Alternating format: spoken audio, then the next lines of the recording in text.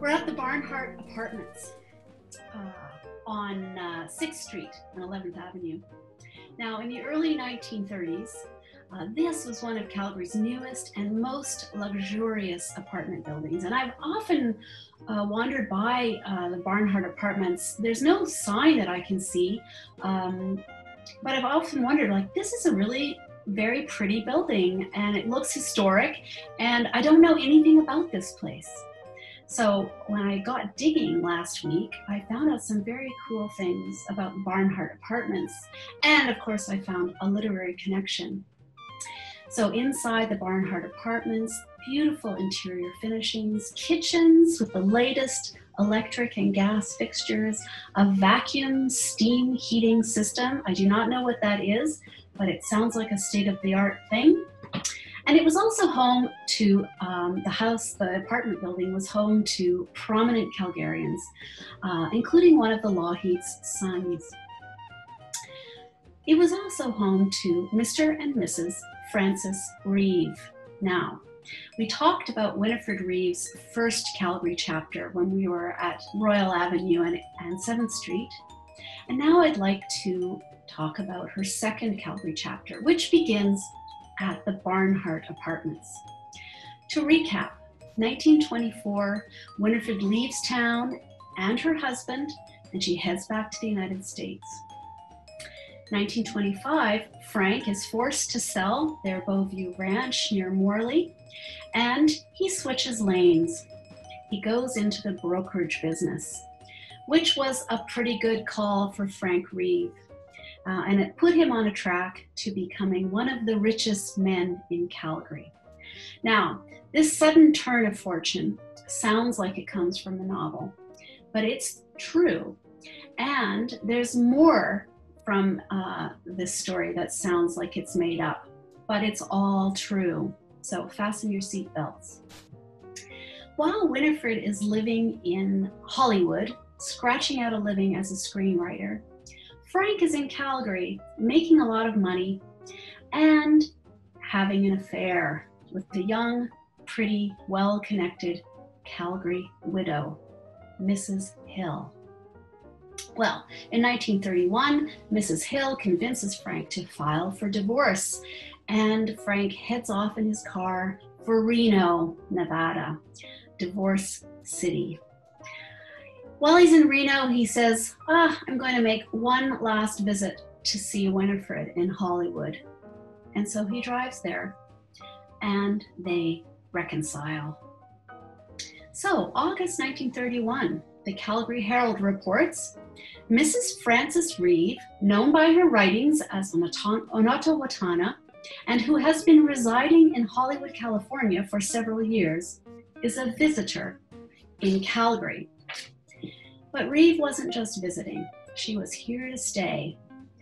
She was 56 years old and in the middle of massive personal upheaval. The couple moved into the Barnhart Apartments in 1932. They lived here in 1933, maybe a little bit longer. I still have some digging to do in Henderson's directories. Winnifred Reeve was clearly preoccupied with her personal life, and she had a lot to do to repair her marriage. And she was also intent on settling a score with her husband's lover, Mrs. Hill. And part of this she did on the page. She wrote 2 short stories about her husband's affair and her near divorce from Frank. One was called Second Honeymoon, which was never published. And the other was called Because We Were Lonely, which appeared in an American magazine called True Story in April 1933. Now, Because We Were Lonely is a curious story because Winnifred decided to write it from the point of view of the other woman. So you're reading the story, and it's all about a fictionalized Mrs. Hill and why she set out to hook Frank Reeve, how she fell in love with him, and then how he changed the plan and decided to stay with his wife. And it's kind of it's a very strange story. So I want to just picture Winnifred Reeve here at the Barnhart Apartments. There she is in this beautiful suite with all of her state-of-the-art kitchen appliances and steam heating.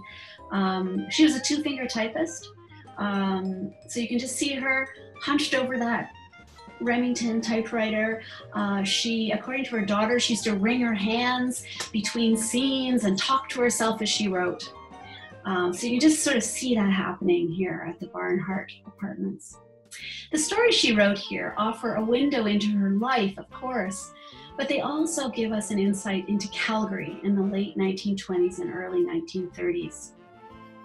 Population just shy of 100,000. It was a small provincial city with, as Reeve describes it in one of the stories, its clubs, social cliques, and organizations. This is the society people. They played bridge together, they played mahjong, and of course, they talked about each other. In 1920s, 30s Calgary, as Reeve described it, quote, everyone in the social world knew the affairs of everybody else. And if you departed from convention, you faced social ridicule and ostracization. This was a city that Reeve left in 1924 because she found it impossible to survive here as a professional writer. And yet here she was in 1931, back in Calgary, for better or worse. She wrote out her revenge in those stories, and she contemplated writing a novel called Boom City, about a married woman in Calgary who's afraid her husband is seeing his mistress again.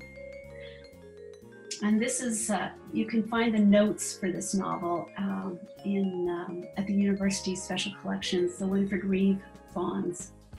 The story, Winnifred wrote, will coil around the fortunes and careers of several well-known people of this city, while all of the oil companies and the seething, electrical, feverish atmosphere of an oil boom will prevail. So in that unwritten novel, Boom City, her notes say, there would be a marriage breakdown and adultery, there would be internal strife among oilmen, there would be dishonesty and graft involving the building of the Glenmore Dam in the early 1930s, and the catastrophic collapse of that dam. Now, wouldn't you have liked to have read that novel?